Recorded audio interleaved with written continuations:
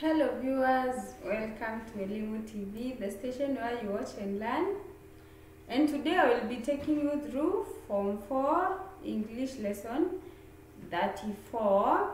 I'm your tutor, Madam Elsie. Our topic will be writing, the subtopic will be essay writing.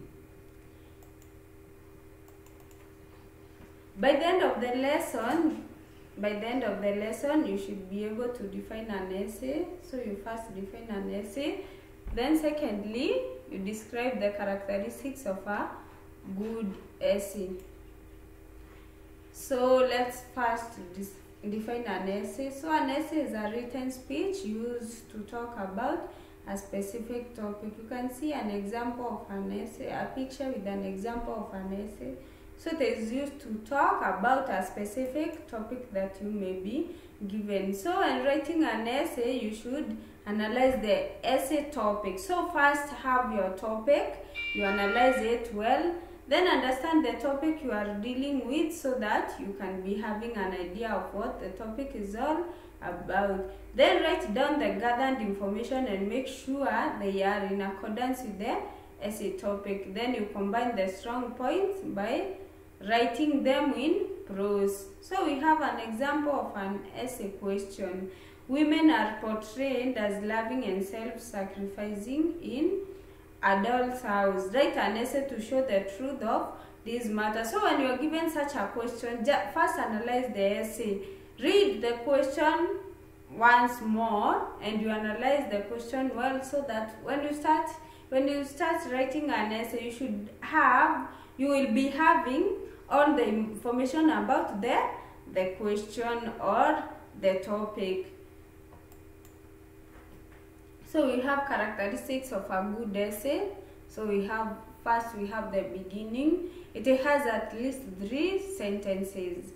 So after the topic we have the beginning, which has at least 3 sentences. The first sentence has the introduction and the main overview of the main and primary topic. The second sentence contains the thesis statement of the topic. Then you have the body. The body is the main section of the essay. So after introduction or the beginning, we have the body, which is the main section of the essay. It can be put into many paragraphs with regards to the content of the writer. So for example, you have 5 points, so your paragraphs will be 8.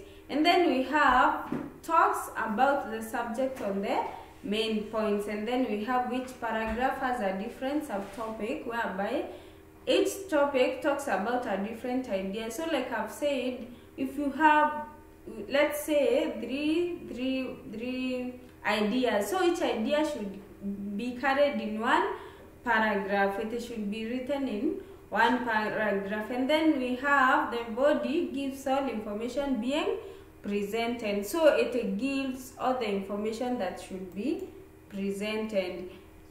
After the body, we have the ending.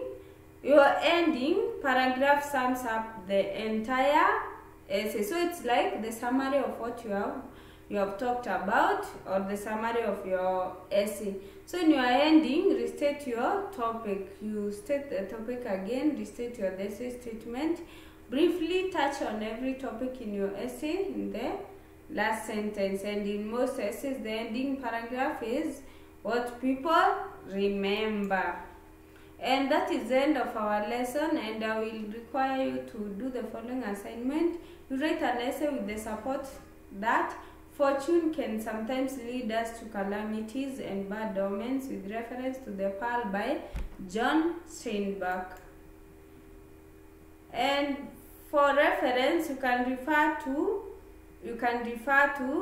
English book 4, secondary English book 4, KLB. And for more information, you can contact us on our SMS number 0723 14 42 59. And YouTube at Elimu TV, Facebook Elimu TV, and Twitter at Elimu TV_Kenya.